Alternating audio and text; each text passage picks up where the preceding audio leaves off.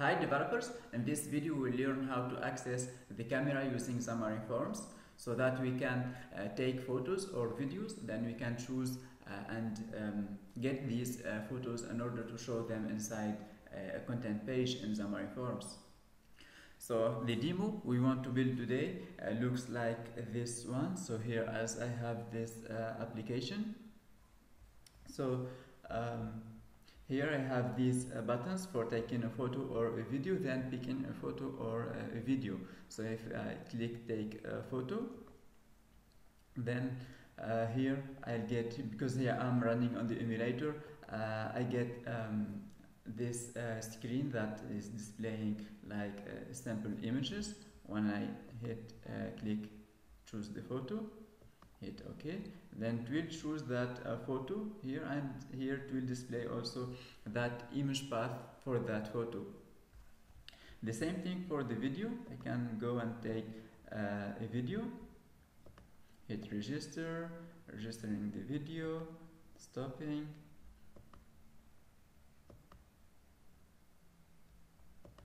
then I can get, after that I can get that registered video. Here I think it's still running that video.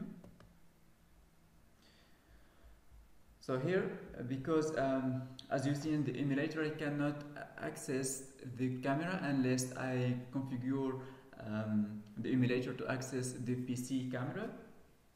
For that, I have here plugged my real Samsung device, as you see it here, and here I'm mirroring the user interface from my Samsung device. Here I have the 4 buttons. So here if I go and hit take a photo, then you see here I get that photo from my Samsung camera. Hit OK, choosing that photo. Now you see the photo will change to the one I have taken. Just a while. So here it is, my new photo, and also you get after that photo the image for that photo, the path for that photo, and the same thing for the video. I can take a video, hit register. So it's now registering the video. If I hit stop, then I will click in OK, then I will be able to access that video. Here I didn't put that video because here I will need a video player, and unfortunately until now Xamarin Forms doesn't have that video player available in Xamarin Forms. So here I am just showing the path for that video. So let's take a look at what this code of this application looks like. So here I'm going to display this page first. So here Xamarin Forms accepts contributions from community to build plugins. And the media plugin was one of these contributions. For that you will find in this URL the link and the documentation and even the source code for this plugin. You find here how to use this plugin, and what I have did for this application is just copying this code and reading this tutorial and just copying the code available here. So what this code have, so it tells that the first thing to do is to install the plugin which is available as a NuGet package inside our solutions. For that we need to go to the solution, right click, hit manage NuGet packages for solution, and then we should go to browse and look for a plugin called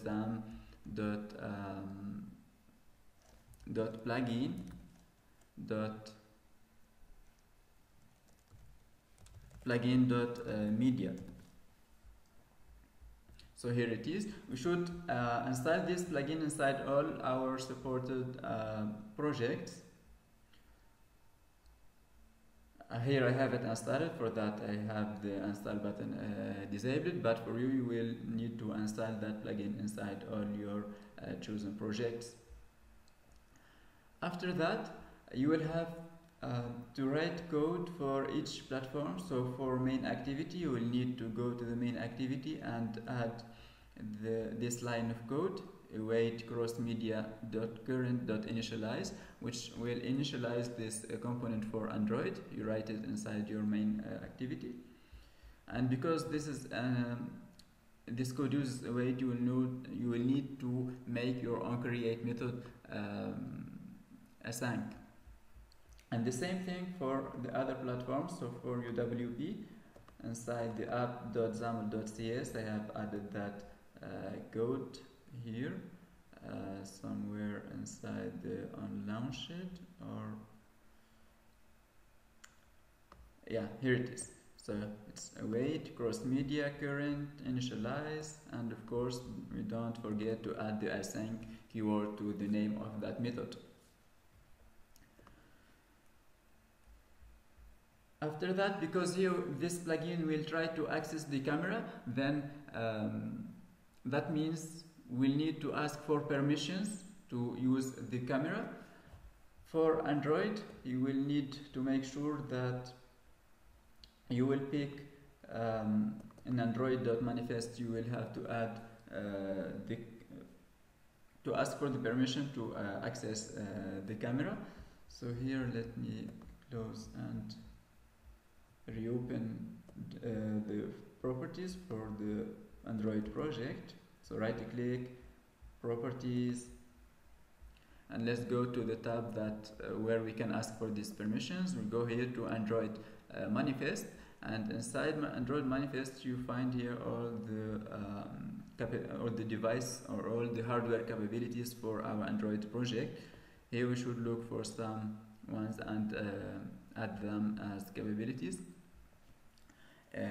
In the newer version of this plugin, we don't need to do this because that plugin will add those capabilities automatically for us. So we don't need to do these in the newer version.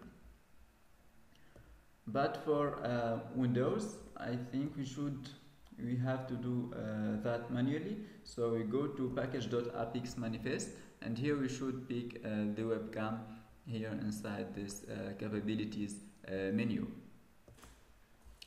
So by doing that on each platform, then we can go to our PCL, our portable project, and here inside this main page where we'll start writing code. Here I have added the code for these four buttons, a code for an image, and for a label to display the path of the image or for the video. So what take a photo does, this code points to this click event. So let's go to that, go to implementation. So take a photo. This is a very simple code. Here we'll need again to call the crossmedia.current.initialize. After that, here we are checking if that that device have the camera available and we can take a photo. If yes, then we go and then this code a little bit. If yes, then we'll go and just use this cross-media object.current.take photo async. This one will pass a parameter, or we pass an option to tell that after taking the picture we want to save it inside the album.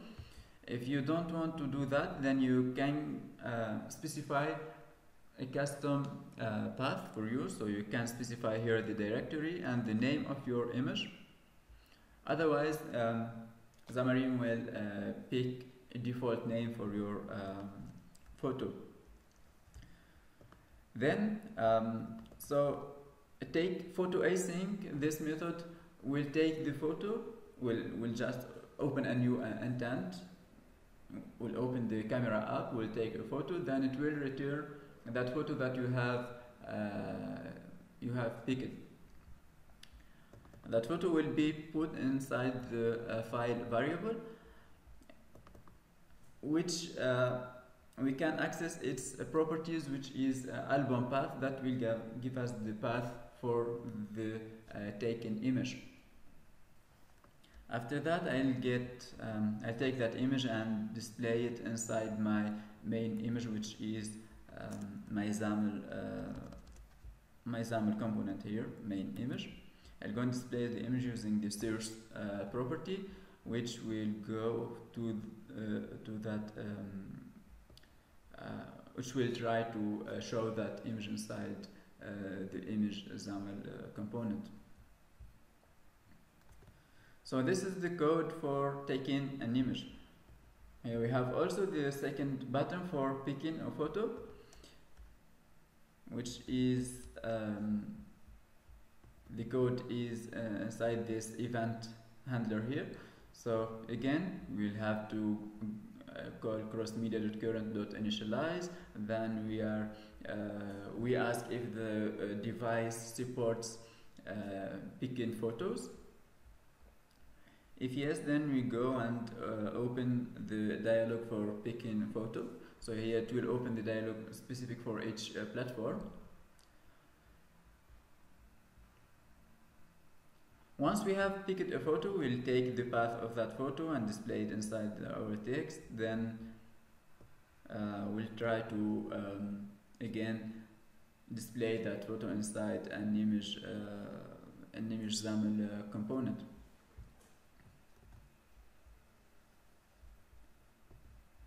The third button is for taking a video, and the fourth one is for picking a video, and those looks similar to taking photo and picking photos, except that instead of saying here I want to take a photo, here I'm asking to take a video, async. And here I have some other parameters related to videos, like the quality. Here I can choose between medium, I can choose between high, low, medium. Then I have some other parameters which we can see here. So desired length, the directory name, the size.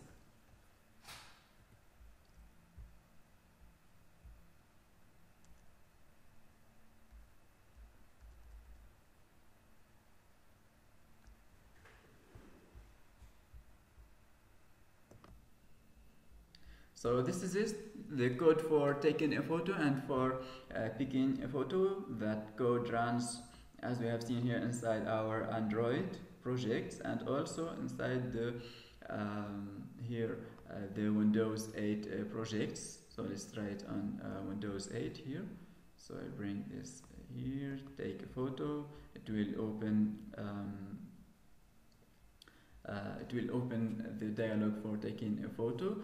And unfortunately here, because I'm using the cam with my recorder, I cannot access the cam because the recorder is already using it.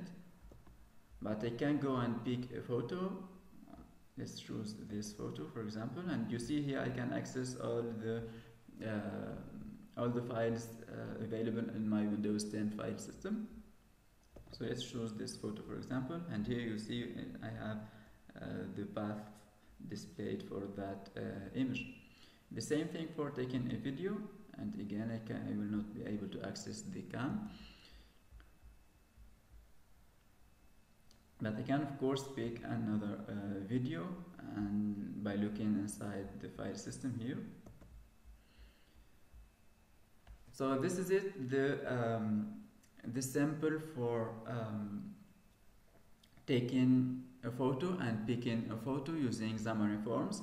And again, if you need more information about that, then you should go to this GitHub project, and here you will get more details about using these plugins.